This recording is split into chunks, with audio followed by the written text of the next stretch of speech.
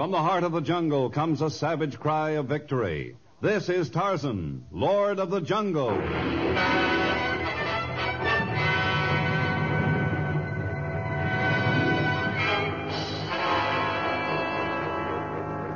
From the black core of dark Africa, land of enchantment, mystery, and violence, comes one of the most colorful figures of all time, transcribed from the immortal pen of Edgar Rice Burroughs.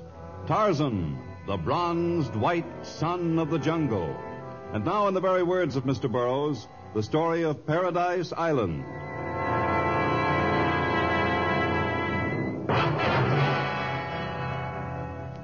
The Agari Airport in the French Sudan consists of a small runway hacked out of the jungle, a sort of improvised hangar made of bamboo, and a ramshackle hut imaginatively labeled Office.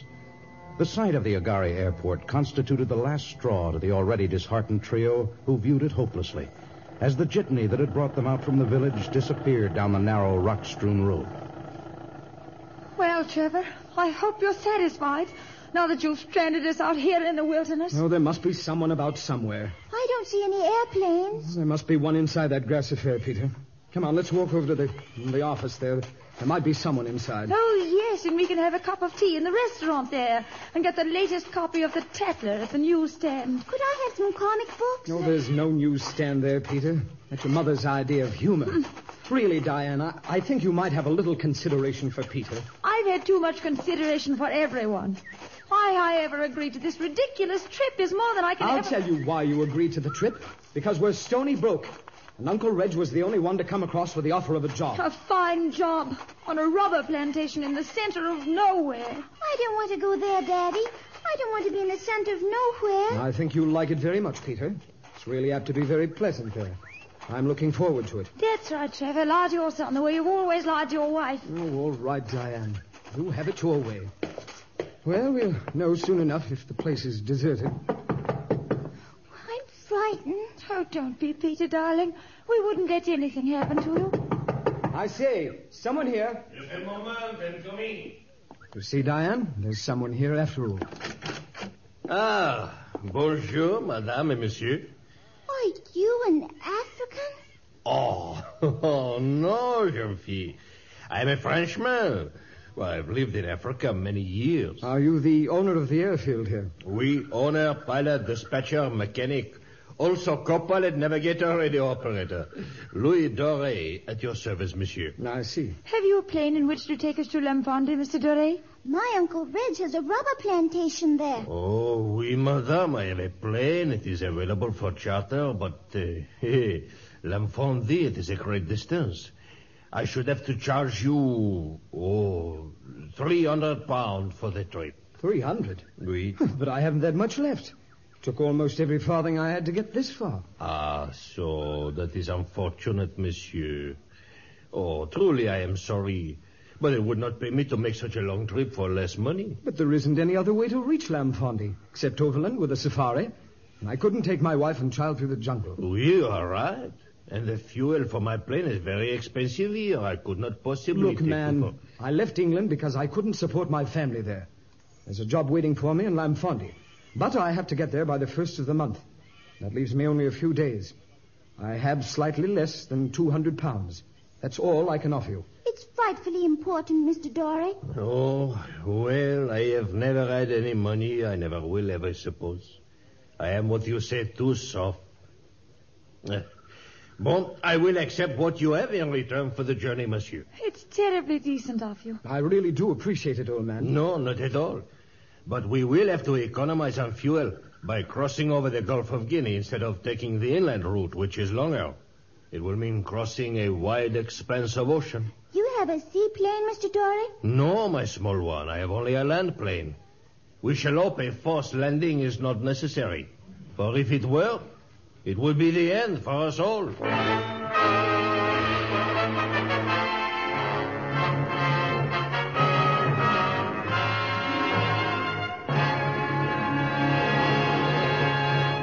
We'll return to our story in just a moment.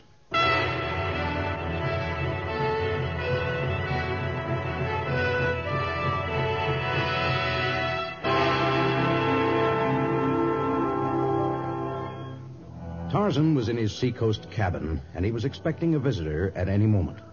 Since noon, Tarzan had been aware that a native approached on the elephant trail from the south. But since the Gomangani came alone and walked slowly along an open path, it was plain that he came in friendship. Come in. The door isn't locked. Jumbo, Tarzan. Jumbo. Me, Juyo, messenger Molgo tribe. The Mulgos are in trouble? See-o, all well with tribe. Have great feast, celebration at next moon. Want Tarzan come. You've come hundreds of miles to invite me to a celebration? Nadio, Tarzan, remember when he saved tribe, give courage to Ruka, who now is chief? Oh, of course I remember Ruka. And the lovely Keo, who became his bride. How are they? Are fine, happy. Day before Juyo leave with message, Keo have fine boy baby. At celebration, baby is named Tarzan. They're naming the baby after me? Well, I certainly wouldn't miss that celebration for the world. Is good. I'll pack some meat to take along, and we'll start off. Something wrong? I hear a plane somewhere near here. Juyo not hear anything? Well, there is a plane, Juyo, and the motor's missing badly. Now Juyo hear Devil Bird. Let's get outside. Perhaps we can signal the pilot not to try a landing here. Looks as though he's going to try to crash land here. He'll be killed. Watch out, plane crash into Tarzan's cabin. He's heading out to sea. There was more than one person in that plane, Juyo. Where people go? To their deaths, I'm afraid. There's a large clearing on Paradise Island, but even if the pilot knows about it, the chances of their reaching there are 1 in a million. May spirits take them land of peace. Well, we leave now for celebration, Tarzan? No, Juyo. I'm getting in my boat and heading for Paradise Island. I doubt that the plane will make it there, but if they do, they'll need help. And I'll hold a celebration if I find even one of them alive.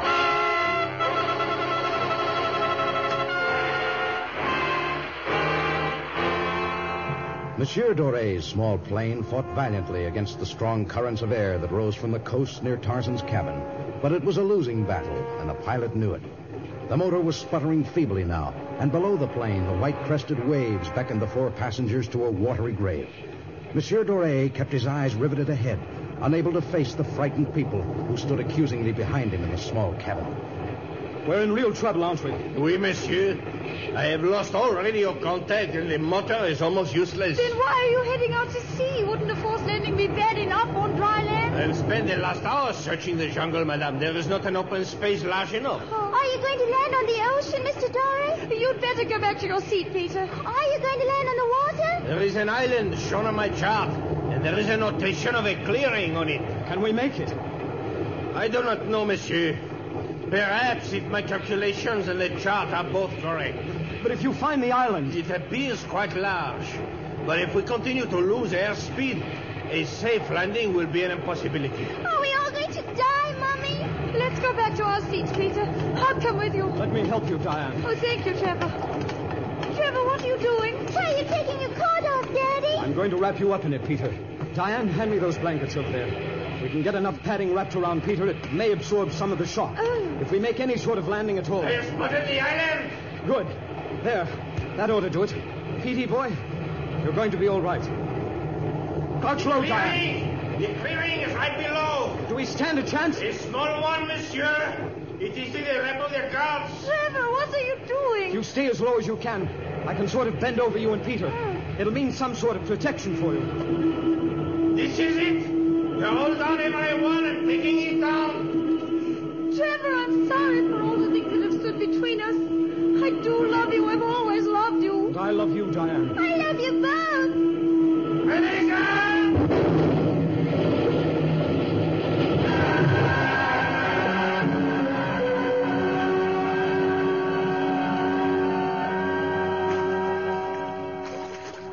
We reach island now, Tarzan. Yes, Juyo. We can beach the boat on that sandy strip right ahead. I never could have reached here as quickly without your help. You're very strong. Juyo, strongest man, Morgul tribe. Take it easy there, Juyo. We don't want to ruin the bottom of this boat on one of those rocks. We'll be needing it. Think Devil Bird come down near clearing? Yeah, we're heading in that direction. If they didn't reach the clearing, we won't find anything but scattered wreckage. When reach clearing, you be quiet. Sneak soft to place Devil Bird come down. Why should we do that? Maybe enemy. Other times bad men come jungle in great devil bird. I wouldn't worry about that, do you? If anyone survived the crash, they'll greet us with open arms.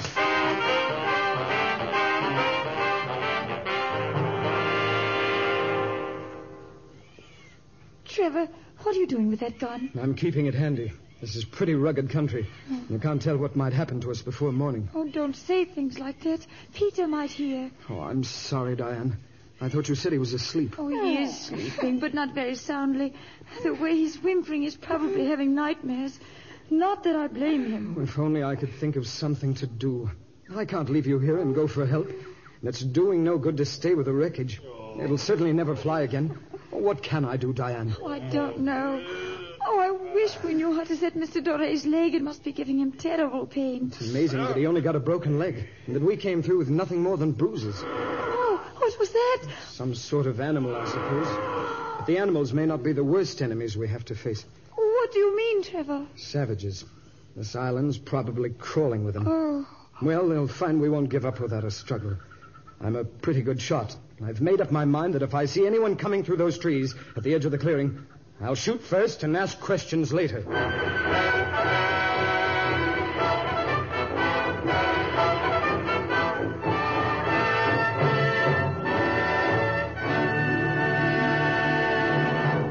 In just a moment, the exciting conclusion of Paradise Island.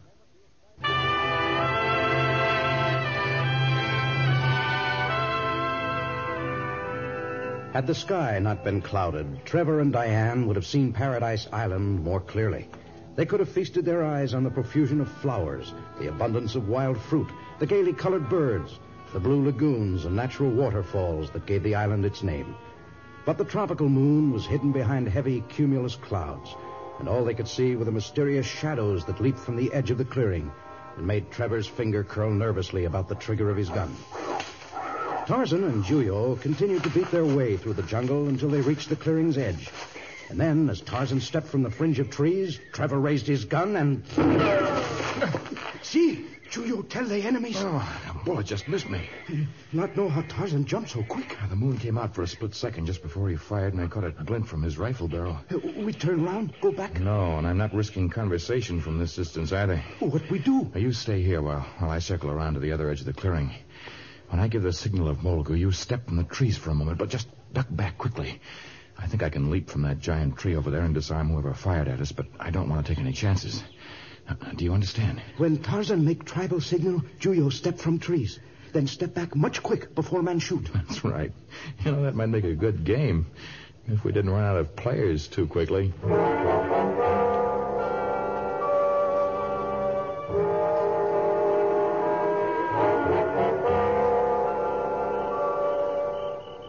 I tell you, Diane, I saw the figure of a man. How could you tell from this distance? It might have been an animal or maybe just your imagination. Well, whatever it was, my shot scared it away.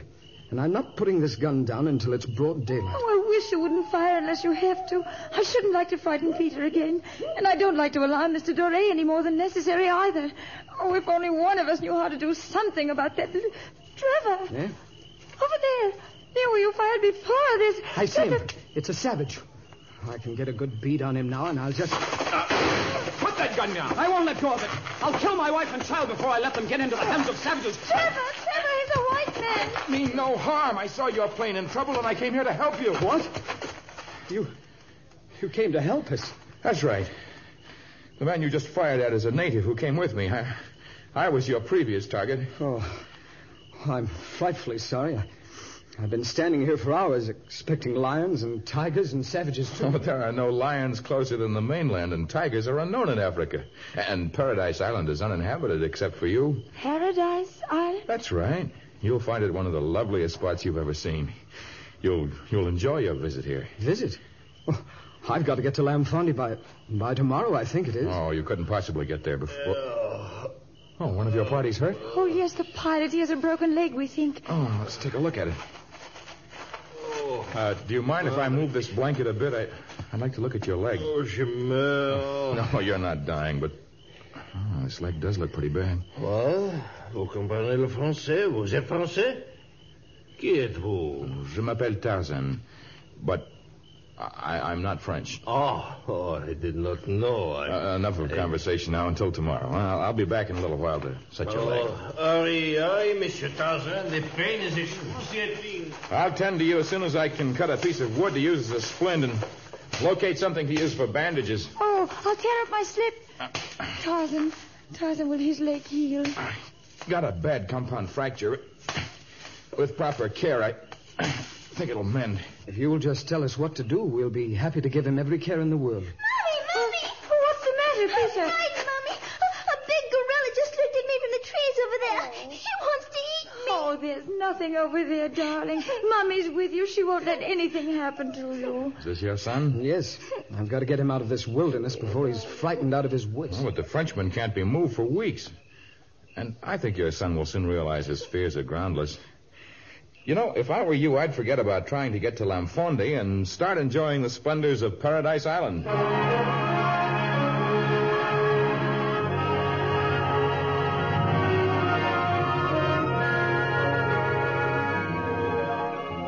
That night, by the flickering light of a torch, Tarzan set the leg of Louis Doré. And in the morning, with the help of the powerful Juyo, he built a treehouse for the survivors of the plane wreck. As the days blended into weeks, Tarzan taught Peter to swim and to hunt. He showed Trevor how to fish with a wooden spear, how to snare small animals for meat, and how to tease monkeys into throwing coconuts down from the trees. He instructed Diane in the arts of making clothes from hides and bark, of washing things without soap, of cooking on the crude stove he'd erected in the treehouse. But more than that, he taught them to laugh again. Dinner almost ready, darling? Oh, I'm hungry as a bear. And almost as woolly. Aren't you ever going to shave? Nope, never again. Nor am I ever going to worry about money or social position or anything else again. Oh, I'd like to stay here on Paradise Island, Diane. How about it? I've been trying to think how to make the suggestion to you. We've never been this happy. It's agreed, then? But of course, I may have to find a native girl for a wife, unless you feed me. Oh, well, everything's just about ready.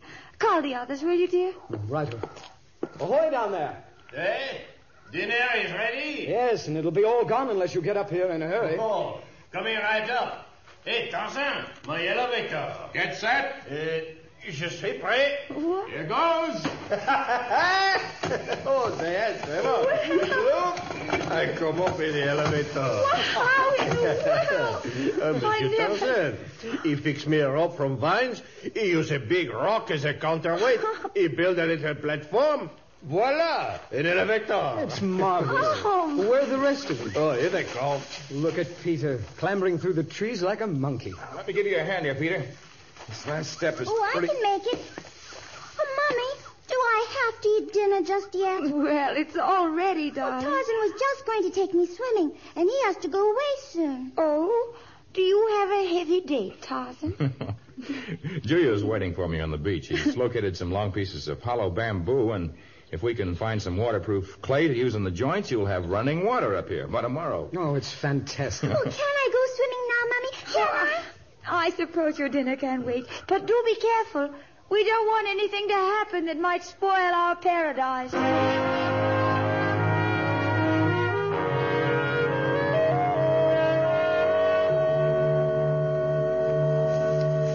Mommy, Daddy, look what I found. What is it, Peter, darling? What did you find, son? It's a diamond. What? Tarzan said it was.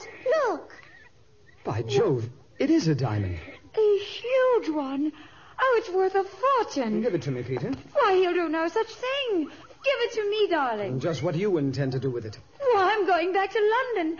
With the money I realized from that stone, I can buy... Oh, no, you don't. I'm taking the diamond. And I'm buying into Uncle Reg's rubber plantation. When I show up with that diamond, he won't care that I'm a few weeks late. Why, within a couple of years, I'll have enough money Oh, to... please don't fight. Just give it to me, Peter. No, I won't. I tell you who he is going to give it to. To me. And why you? Well, because my valuable plane was ruined getting ill, and I broke my leg. That is small repayment for everything I have gone through. I'll repay you for your lost plane. But I have no intention of seeing you get the diamond. We will see, monsieur. We will see who gets the diamond.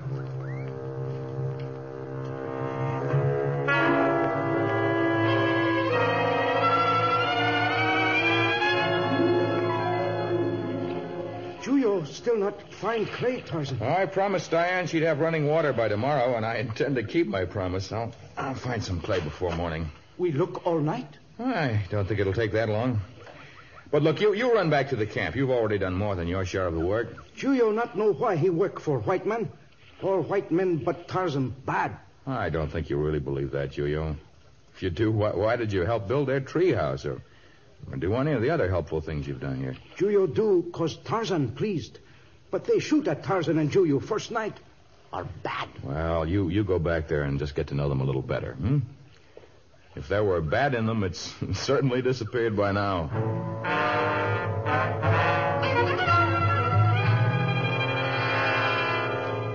The last time, Peter. Are you going to give me that diamond? Or am I going to be forced to take it from you? If you try to touch Peter, you'll have to deal with me. Diane. Yes, I've got a knife. Tarzan made it out of stone, but it's just as sharp as a steel knife. No, you wouldn't. Oh, wouldn't I? And you needn't look for the gun. It's gone. Gone? And Dory must have taken it when he stalked out of here. But even if he has the ammunition, I don't think he can make it up here again. His leg's still pretty weak. I'm not letting him take the diamond, and I'm not letting you take it, Diane. You have diamond? Juyo. Peter has something he fancies as a diamond, Juyo. But of course it's Let just... Juyo see. You can look at it from there, but don't try to come any closer. There. His diamond. Big diamond. And Juyo want. White man not take treasures of Africa. Don't go near that boy, Juyo. I'll throw this knife at you. Juyo strongest man, Mordo people. Not afraid white woman. Hold on to him, Diane. Oh, get the knife, Jim. I dropped it. Everyone, stand still. You will not move. It is loaded. And I will use it. I told you Peter! Peter, you can't run off into the jungle at this hour. I will get it, boy. Peter. He will not get away with it. Juyo catch boy. Juyo get diamond.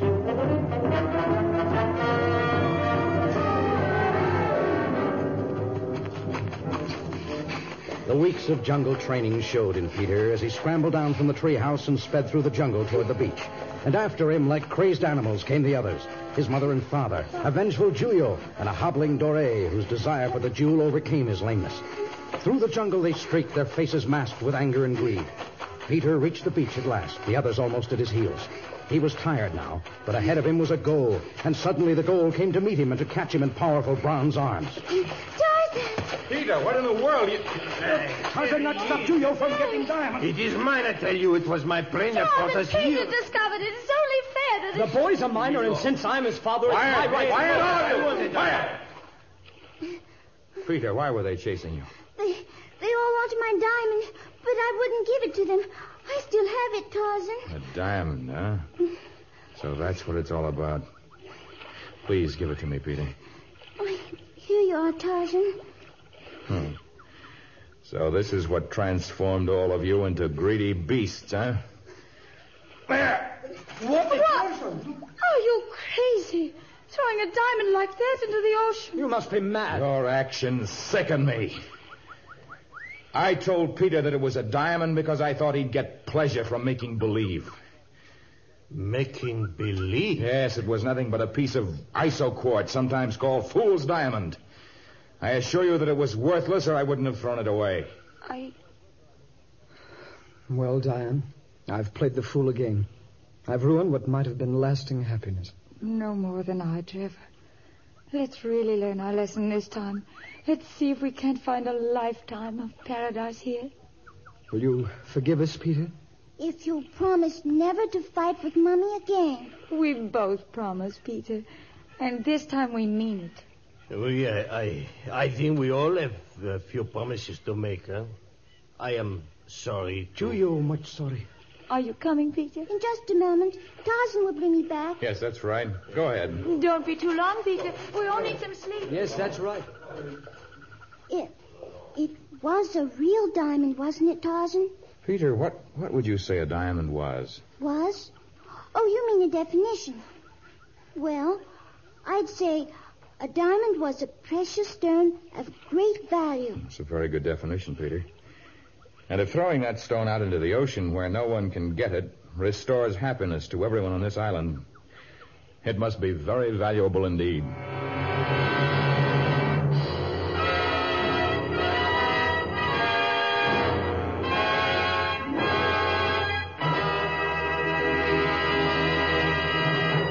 We hope you've enjoyed the story of Paradise Island and that you'll remain for a preview of our next exciting story of Tarzan.